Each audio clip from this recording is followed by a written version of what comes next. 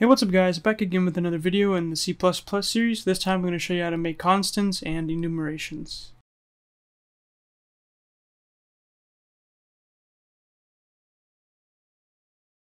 Alright guys, so we're on episode 9 now. We're making good progress. So I'm going to show you, like I said, how to make constants and enumerations. And yeah, so they're pretty simple, they're really cool, and you'll probably be using them in the future. Not really right now, like right away, but you'll be using them in the future, so it's good to learn them now because why not? Anyway, so let's go ahead and show you how to do it. So first of all, a constant is what we'll be learning first. So constant, and a constant is basically a variable that can't change, okay? And there's different types of constants, but we're going to remain focused on the variable constants because that's the most important one. So variable constants, right? Oh, okay, so I already typed it. So variable that cannot change. So yeah, that's what it is. So if we want to make a variable constant, we could simply do, or actually let's make a regular variable first just to test it out. So we're going to do int, and we're going to make something called high score, okay? So oops, didn't mean to do that. Let's see here. High score, like that. And then we'll give it a value of about 50, so the highest score in our game that we're creating. We're not actually creating a game, but for the program, the highest score that in our game is going to be 50.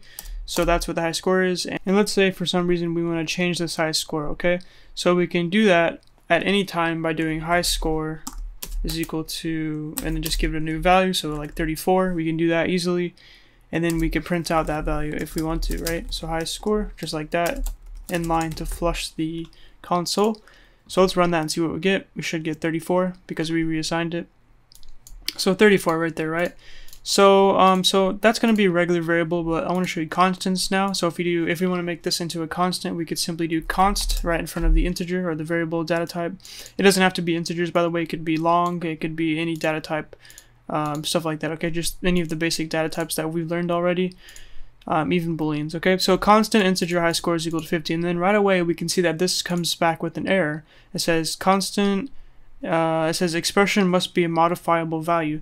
So this means that it's no longer modifiable, right? This variable here is no longer modifiable. That's because it's now a constant, and like I said, constants are variables that cannot change, okay? And they're pretty much available in any big programming language that you'll be using. A constant is pretty popular, just like variables are, okay? So it cannot change, so now we get an error here, so we cannot reassign it, basically. But we can still print it out, so let's try doing that and see what we get. Pretty cool. So there we go, we get 50 now, right? And if we ever want to change it, we cannot reassign it, but instead we can just change the initial value. So we can change it to big value here. So that's the new high score. High score might not be a good example. There could be a better example because theoretically in a game you're going to want to be able to change the high score because, you know, what if someone beats the game or something like that with a new high score? So that's probably not the best example. So let me go ahead and show you a better example, okay? So in mathematics, you know, we have pi, which is 3.14 or something like that, and it goes on forever pretty much. So we could do let's not do a constant yet. And actually, one more thing I want to show you is that whenever you're naming a constant, it's a convention. You don't have to do this, but it's a naming convention that you want to give it all caps, okay? So high score, okay? So make sure you you don't have to, but make sure that you name your constants with a all caps, okay? That's just what people do. And then of course it's variables are case sensitive, so we do have to change this one also. There we go. So that's just that, don't forget that. So now let's go ahead and show you a better example. So we'll do pi, so const pi for pi is equal to 3.14. I'm not going to go farther than that because I'm too lazy to look it up or remember. I'm not a genius. Oh, I forgot to give it a data type, by the way. So since it's a decimal, we can either give it a float or a double, but doubles are more common, so we'll just put double just like that. There we go. So this is a good example because we know that pi in mathematics will never change. Pi is going to be always the same thing. 3.14, and then, you know, whatever else other digits are after that, but it's never going to change, right? So we can think of a mathematical situation like this. Sometimes in math you want to find the area of a circle, so we could do something like this. First we're going to need a radius for the circle, so radius is equal to 5, just like that.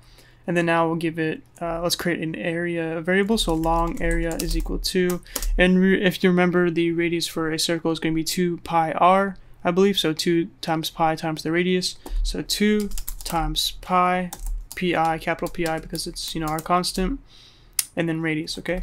So we know that pi is never going to change, so we can just plug it in just like that with ease, and then radius may change depending on what size of a circle you're using. But yeah, hopefully that's a good example that you can see right there in that situation. You can simply plug in pi just like that. Pretty cool, right? So we can just simply do cout area inline just like that, okay? So let's run this and see what we get. And we should get a number 31, okay? So hopefully that's the right number, but there you go. That's a good situation in which you might want to use a constant. There's many different situations, of course, obviously, but that's just one of them. So that's constants, but let me show you how to do enumerations. And enumerations are also pretty cool. They're not that common. I mean, at least I haven't seen them that too much in programming. I've seen them in Java a few times whenever I'm doing like spigot programming. But other than that, I haven't really seen them that much. But they're important to know in case you ever do come across them or want to use them yourself. And they're pretty cool anyway. So let me just show you instead of rambling. So to create an enumeration, or actually first let me tell you what it is. An enumeration is basically just they're basically variables with predefined types, okay? So think of this, you want, you can basically create your own variable, but you can limit the values for the variable, right? So we have integer, right? We have the integer variable data type, or data type. You can create your own data type with its own specific values, okay? So that's what we're going to do with enumerations. So back to my example, integer is a data type, right? But we can give it a value of any number, basically, within, the range, obviously. But we can give it a number, any number, pretty much. But with enumerations, we can create our own data type with only a certain number or a certain amount of values, basically. Okay, so let me just go ahead and show you. So enumerations are basically variables, or it makes more sense to put data types, honestly. So data types with predefined values. Sorry if my keyboard sounds a little weird. I spilled root beer on my keyboard one time when I first got it on my laptop, so now the backspace key is a little sticky, so it's hard to press and it sounds weird. Sorry about that. But hopefully this keyboard is more quiet for you guys instead of my loud mechanical keyboard. But anyway, so if you want to create an enumeration, you simply do enum, stands for enumerations, or enumeration. And now we can give it a name. So this is going to be the name of our data type, okay? And so I spelled data type wrong, but whatever. So we can give it a name here. So I'm just calling it names, just like that. So we can call it names, then we open it up just like this. And now we can give it the predefined values that will be available for names. Okay, so let's just list some names here. So we'll do Henry, Bob, Billy, and make sure you have a comma after each value. Okay, you don't need one on the last one, but if you're going to add another one, you want a comma before the next one. Okay, so Bobby, I almost put Booby for accident, and then Ricky. Okay, so Henry, Bob, Billy, Bobby, and Ricky. Okay, so those are going to be our predefined values for the names of enumeration. So let's go ahead and create one, or see how it's used. So now we can just create a names variable here, so names, and then we can say name1 to give it a name is equal to, and let's try putting a random number or something like that. So 45, and we get an error here. It says a value of type integer cannot be used to initialize an entity of type names.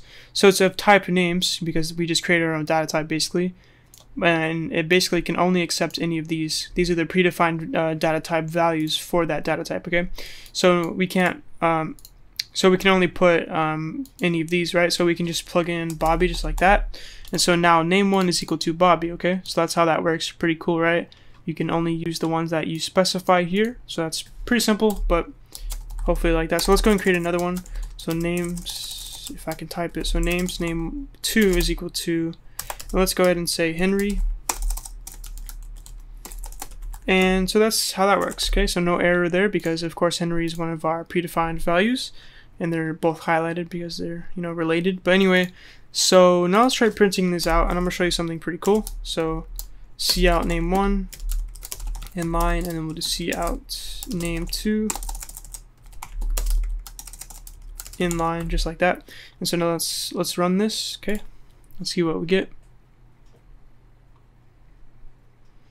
And now we ignore the first two, so we get 3 and 0. And the reason we get 3 and 0 is because when you're working with enumerations, they also get assigned a number value, an integer value, okay?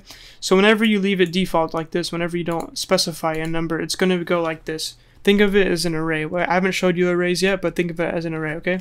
So 0, 1, 2, 3. and 4. Okay, so the way this works is that it starts, the first one's going to be 0. It's called 0 based because it starts at 0, and you're going to be seeing this with arrays once I teach you that. But this is 0 here, and then the next one's going to be the next highest number, and it's just going to go up from there, okay, one by one, right? But just remember the first one's always going to be 0, so that's why when we open up the console here, we can see that it said 3, because Bobby is equal to 3, as you can see here, and then for Ricky, when we printed out Henry, when we printed out Henry, we got 0 because Henry is also equal to 0. So if we really want to, we don't have to type this, these actual names just like this. We could also do it like this. So names, and then inside these parentheses here, we can provide the number or the integer that corresponds with the enumeration. So if you want to select Billy, for example, we could simply put 2 in there because Billy corresponds with the number 2, right? So now we can print this out and we'll get similar. It'll still work basically. So yeah, we get 2 here now because it stands for Billy, right? But you can also specify custom numbers. You can give them custom numbers instead of having the default 0, 1, 2, 3, like 4, 5, 6, 7, you know, like that. We can give it a custom number. So let's try doing this. So we're going to do enumeration, or enum, I mean, colors. And by the way, the things inside of the enumeration are going to be called enumerators, okay? So anyway, let's give some colors here. So red, blue, black, and pink. And we'll do one more, we'll do purple. Okay, so these are our predefined values for our colors data type here. So let's go ahead and create a colors variable. So colors, color1 is equal to, and we're going to say purple. Okay, and then we're going to print out the value of purple, see what we get, or color1, and see what we get. Okay, so let's run this here. And at the bottom, we see 4. Okay, so 0, 1, 2, 3, 4. And if you hover over it, it says 4. It says the number that corresponds with it if you hover. So that's pretty cool. But anyway, we get 4 because it's, you know, we're counting up, obviously, right? But we can also give it custom numbers. So if we start here, we could do red is equal to 45. And now let's see what happens if we run this.